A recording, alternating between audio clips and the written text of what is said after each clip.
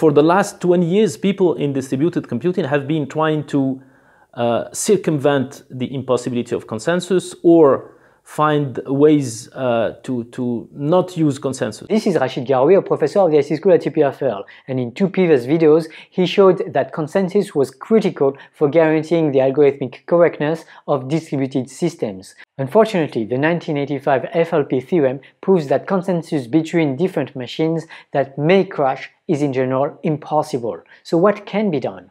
So there have been 2 fronts. The first front, based on understanding why the proof holds, consists in doing 2 things. One of them is making assumptions on the communication delays. As I pointed out, if you don't make any assumption on communication delays, then consensus is impossible. It turns out that a very small assumption saying eventually there is a bound, a lower bound and an upper bound on communication delays, even if this bound holds only eventually, and even if it's not known by the machines, then consensus can be solved. The algorithms are not trivial at all, they are slightly expensive, but we can show that consensus is solved, and therefore we can build a universal machine. It's going to be expensive in terms of computation, but we can. In fact, Rachid Guerraoui described the most famous of such algorithms, the Paxos algorithm, in a 1-liter video.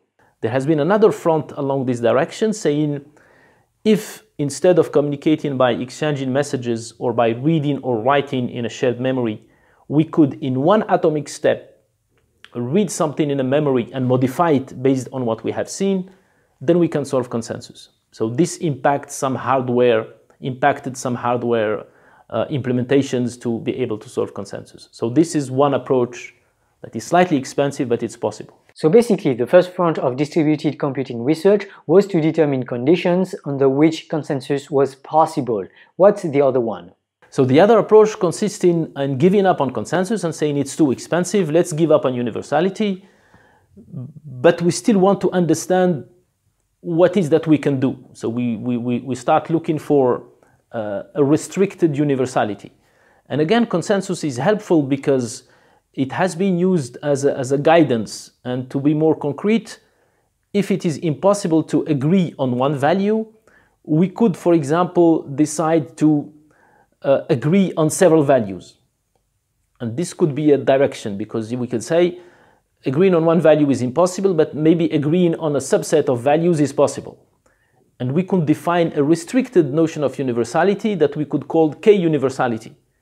And we have been able to prove, for example, that if we can solve K consensus, means agreeing on K values, we cannot still model one single Turing machine, because when K is not equal to 1, the problem is weaker than consensus.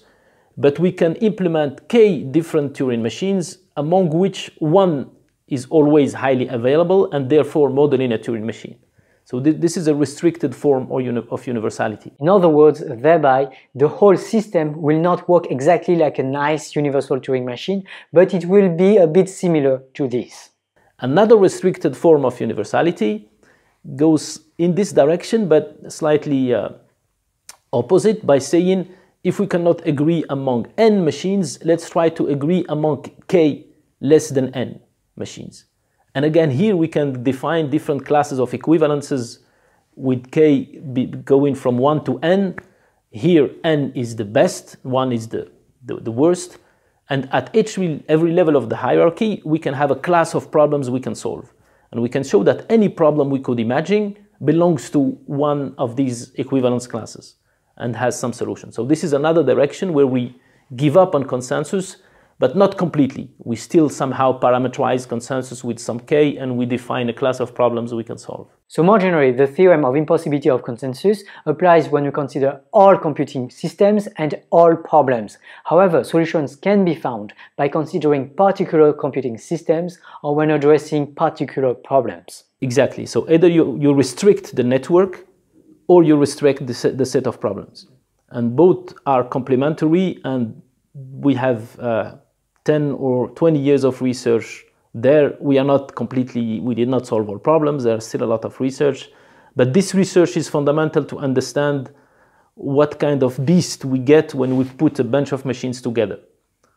Whether we still get the Turing model or not, and if we don't, what is that we get? Without this understanding, we won't be able to apprehend algorithms that are controlling us today. This impossibility result does not apply to Bitcoin because Bitcoin only solves consensus with high probability. It doesn't solve the problem in a deterministic sense. It solves it in a probabilistic sense. There is a probability that everybody in the system will have a high probability that everybody will have the same state. Basically, there is always a small probability that people don't really agree and a fork happen in the blockchain. So the bad part is that, as we notice sometimes, algorithms make mistakes. And they make mistakes, and these mistakes are amplified by the underlying computing system, which, as I pointed out, was very powerful. So when it's a good thing, the computer system amplifies the good thing. When it's bad, a bad mistake, the computer system amplifies it, and the consequences can be very drastic because we do rely today on algorithms.